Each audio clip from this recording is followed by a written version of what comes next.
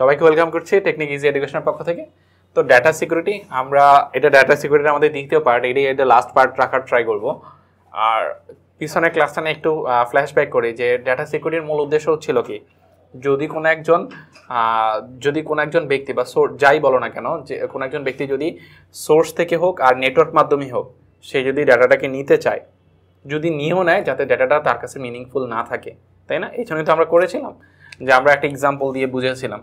ধরো একজন কোনো একটা মাধ্যমের একটা ডাটা স্ট্যান্ডার্ড থেকে যখন রিসিভারে যাবে, এদের মাঝখান থেকে যদি ডাটাটা কেউ নিয়ে নেয় অথবা পিসি থেকে ডাটাটা নিয়ে নেয়, তাহলে যাতে সোর্স থেকে যদি ডাটাটা নিয়ে নেয় তাহলে যাতে সে মিনিং বুঝতে না পারে, তার জন্য আমরা কি করেছিলাম, ডাটাটাকে এনক্রিপ্ট করে রেখেছিলাম, তাই না? আমি একটু মনে করে দিতে যাচ্ছি। আমি বলেছিলাম তুমি চিন্তা করবা, এইটা হচ্ছে লেফটেন্যান্ট, এটা হচ্ছে ক্যাপ্টেন। ধরো এখানে হচ্ছে ক্যাপ্টেন আছে, এখানে ক্যাপ্টেন আছে। এই লেফটেন্যান্টের কমান্ডের উপর ডিপেন্ড করে ক্যাপ্টেন কি করবে, পার্শ্ববর্তী কান্ট্রিকে অ্যাটাক করবে কি করবে না, এটা ডিপেন্ড করে। তো এই জন্য সেই বার্তাগুলো বহন করার জন্য কি করে, একটা বার্তা বাহককে ব্যবহার করে, মেসেঞ্জার।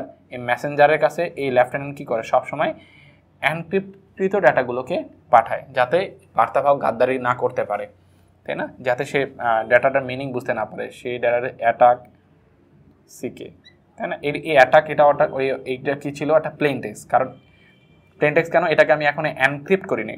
ডাটা এনক্রিপশনের পূর্বের অবস্থাকে বলা হয় প্লেন টেক্সট। আর এটাকে যদি এনক্রিপ্ট করি, DWW, এটা হচ্ছে ডি, তাই না? এটা হচ্ছে এফ, এটা হচ্ছে ধরো এন, এটাকে বলা হয়, এটা হচ্ছে প্লেন টেক্সট, এটা হচ্ছে সাইফার টেক্সট। ডাটা এনক্রিপশনের পূর্বের অবস্থাকে বলে প্লেন টেক্সট, এটাকে বলা হয় সাইফার টেক্সট।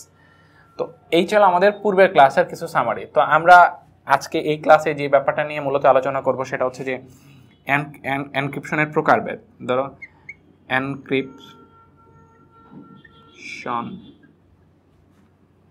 এনক্রিপশন কত প্রকার, আমি জাস্ট এনক্রিপশন কথাটাই লিখলাম।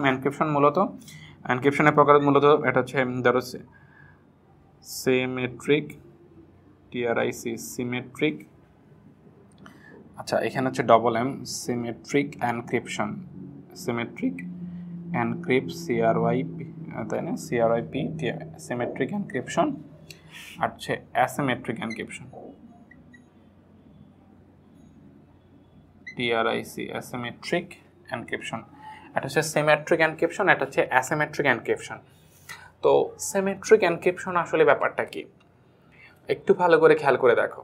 এখানে আমরা এনক্রিপ্ট করতে কত নাম্বার কি ব্যবহার করেছিলাম গত ক্লাসে? 3 নাম্বার কিটা ব্যবহার করেছিলাম, মানে এনক্রিপ্ট করার জন্য। এই যে এ কে রিপ্লেস করেছিলাম, এর জায়গায় আমরা কি লিখেছিলাম, ডি, টি এর জায়গায় আমরা লিখেছিলাম ডব্লিউ, এই টি এর জায়গায় ডব্লিউ লিখেছিলাম। এখানে 3 নাম্বার কি দ্বারা এনক্রিপ্ট করেছি। কিন্তু ক্যাপ্টেন কি করছে, সেই ডাটাটাকে 3 নাম্বার কি দ্বারা আবার ডিক্রিপ্ট করছে, মানে এইটাকে আবার 3 নাম্বার পিছনের লেটার দ্বারা রিপ্লেস করছে। তো যদি কোনো একটা ডাটাকে যেই কি দ্বারা এনক্রিপ্ট করা হবে, ঠিক সেই কি দ্বারা যদি ডিক্রিপ্ট করা হয়, যদি কোনো একটা ডাটাকে যেই কি দ্বারা এনক্রিপ্ট করা হবে, এটাকে আবার আরেকটা কথা বলি, এটাকে বলা হয় সিক্রেট কি, SECRET, সিক্রেট কি। এটাকে সিক্রেট কিও বলা হয়, সিমেট্রিক এনক্রিপশনকে সিক্রেট কি বলা হয়। যেই কি দ্বারা ডাটাকে এনক্রিপ্ট করা হবে, ঠিক সেই কি দ্বারা যদি ডাটাকে ডিক্রিপ্ট করা হয়, তাহলে সেটাকে বলা হয় সিমেট্রিক এনক্রিপশন। আই থিঙ্ক ব্যাপারটা ক্লিয়ার। কারণ এখানে দেখো, এটা একটা সিমেট্রিক এনক্রিপশন ছিল, কারণ আমি যেই কি দ্বারা এনক্রিপ্ট করেছি ঠিক সেই কি দ্বারা ডিক্রিপ্ট করেছি। লেফটেন্যান্ট 3 নাম্বার কি দ্বারা এটাকে কি করেছিল, এনক্রিপ্ট করে ডাটাটাকে এই মেসেঞ্জারের সাহায্যে এখানে পাঠাইছে। এই ক্যাপ্টেন কি করছে, ডাটাটা যখন পাইছে সে কি এটাই পড়ছে না এটাকে ডিক্রিপ্ট করে পড়ছে? এটার তো কোনো মিনিং নেই, সেটাকে পড়ার সময় রিড করার সময় এটাকে ডিক্রিপ্ট করে নিছে। ঠিক 3 নাম্বার কি দ্বারা সে ডিক্রিপ্ট করছে, এই জন্য তাদের মধ্যে যে এনক্রিপশনটা চলেছে সেটাকে আমরা বলতে পারি সিমেট্রিক এনক্রিপশন। লেফটেন্যান্ট আর ক্যাপ্টেনের মধ্যে যে এনক্রিপশনটা চলেছে সেটাকে বলতে পারি আমরা সিমেট্রিক এনক্রিপশন। আর অ্যাসিমেট্রিক এনক্রিপশন, এটাকে পাবলিক কি এনক্রিপশনও বলা হয়। এটা পাবলিক এনক্রিপশনও বলা হয়। আচ্ছা, এই সিমেট্রিক অ্যাসিমেট্রিক এনক্রিপশনটা আসলে কি? অ্যাসিমেট্রিক এনক্রিপশনটা হচ্ছে, ধরো এরকম, আমি তোমাকে একটা এক্সাম্পল দিতে পারি। ধরো দুইটা সংস্থার মধ্যে যোগাযোগ হবে। ধরো দুইটা সংস্থা, এটা হচ্ছে বাংলাদেশের সংস্থা, এটা একটা বাংলাদেশের সংস্থা, এটা একটা জাপানিজ সংস্থা। দুইটা সংস্থা, তাদের মধ্যে আসলে মিট হওয়ার ওই রকম কোনো সময় নাই, বা সময় নাই বলতে বোঝাচ্ছি যে তারা একসাথে মিটিং করে ডিসাইড করবে যে আমরা কত নাম্বার কি দ্বারা এনক্রিপ্ট করবো, কত নাম্বার কি দ্বারা ডিক্রিপ্ট করবো, এই ধরনের সময় তাদের কাছে নাই। সে একটা ডাটা তার কাছে পাঠাবে, সেই ডাটাটাকে এনক্রিপ্ট করে পাঠাবে ঠিকই, সেই ডাটাটাকে এনক্রিপ্ট করে পাঠাবে সিকিউরিটির জন্য, নিরাপত্তার জন্য, কিন্তু সেই ডাটাটাকে ডিক্রিপ্ট করবে তার একদম নিজস্ব একটা প্রাইভেট কি দ্বারা। সেটা সে আসলে কিভাবে ডিক্রিপ্ট করছে এই ওয়েটা সে জানে না। আবার সে যখন একটা ডাটা পাঠাবে, এই জাপানিজ, তার মানে হচ্ছে আমি একটু সামারি করি, তার একটা পাবলিক কি থাকবে, এই যে এই সংস্থার একটা পাবলিক কি থাকবে, একটা প্রাইভেট কি থাকবে, বিএটি প্রাইভেট কি থাকবে, তার একটা পাবলিক কি থাকবে, তার একটা প্রাইভেট কি থাকবে। যখন এই সংস্থাটা, এই যে বাংলাদেশের একটা সংস্থা জাপানিজ সংস্থার কাছে কোনো একটা ডেটা পাঠাইছে, সেই ডাটাটাকে কি করছে, ধরো হচ্ছে এই পাবলিক কি দ্বারা এনক্রিপ্ট করছে, তাই না? ধরো এই ডাটাটাকে সে এনক্রিপ্ট করে এর কাছে থ্রো করছে। যখনই ডাটাটা তার কাছে পৌঁছেছে, সেই ডাটাকে ডিক্রিপ্ট করে পড়ছে, কিন্তু কত নাম্বার কি দ্বারা ডিক্রিপ্ট করলো বা কিভাবে সে ডিক্রিপ্ট করলো, তার ডিক্রিপ্ট করার অ্যালগরিদম কি আমি জানি না। তার মানে হচ্ছে তার ডিক্রিপশন কি আমার জানা নেই। আবার যখন সে এই ডাটাটাকে এই জাপানিজ সংস্থা বাংলাদেশি সংস্থার কাছে কোনো একটা ডাটা পাঠাইছে, ডাটাটা পাঠানোর পরে সে কত নাম্বার কি দ্বারা, অবশ্যই ডাটাটাকে এনক্রিপ্ট করে পাঠাইছে, এনক্রিপ্ট করে পাঠানোর পর সে কত নাম্বার কি দ্বারা ডিক্রিপ্ট করল বা কোন অ্যালগরিদমের ওয়েতে ডিক্রিপ্ট করলো আমরা জানি না। তো এই যেগুলো করা হয় কিভাবে, এগুলো তোমরা বড় হয়ে যখন সিসি পড়বা, নেটওয়ার্কিং কোর্সে শেখানো হয়। তো আপাতত আমরা এতটুকুই শিখি, যখন ডাটাটা তার কাছে যায় সে ডাটাটাকে ডিক্রিপ্ট করে পরে ঠিকই, কিন্তু কোন ওয়েতে ডিক্রিপ্ট করছে আমরা জানি না, এটা অজানা আমাদেরকে। তার মানে হচ্ছে সে তাদের মধ্যে এনক্রিপশন ডিক্রিপশন ব্যাপারটা চলে, কিন্তু তার ব্যাপারটা সে কিভাবে এটাকে ডিক্রিপ্ট করে আমি জানি না। আবার সে যখন ডাটা পাঠায় বাংলাদেশের সংস্থা কিভাবে ডিক্রিপ্ট করে আমি জানি না। তার মানে অ্যাসিমেট্রিক এনক্রিপশন হচ্ছে সেটাই আসলে, যে এটা এখান থেকে একটা ডাটা এখানে যখন পাঠানো হবে সে ডিক্রিপ্ট করবে ঠিকই, কিন্তু ডিক্রিপ্টের ওয়েট আমরা জানবো না। এই জন্য আসলে সেটাকে বলা হয় অ্যাসিমেট্রিক এনক্রিপশন। তো আর যখন আমরা জানবো যে কি দ্বারা আমরা এনক্রিপ্ট করবো, ঠিক সেই দ্বারা যদি আমরা ডিক্রিপ্ট করি, তখন সেই ব্যাপারটাকে বলবো আসলে এই যে সিমেট্রিক এনক্রিপশন। ওয়েল, ভালো কথা। আর একটা ব্যাপার বলি যে প্রচলিত আমাদের যদি এনক্রিপশনের কয়েকটা ওয়ের কথা বলি, ধরো প্রকারভেদের কথা বলি, মানে হচ্ছে সাধারণত যে পদ্ধতি আছে, মানে এনক্রিপশনের যে পদ্ধতি আছে, পদ্ধতির কথা যদি আমি বলতে চাই, যে একটা হচ্ছে ধরো কয়েকটা পদ্ধতির কথা বলি। একটা হচ্ছে সিজার কোড পদ্ধতি, সিজার একটু জেনে রাখা ভালো, সিজার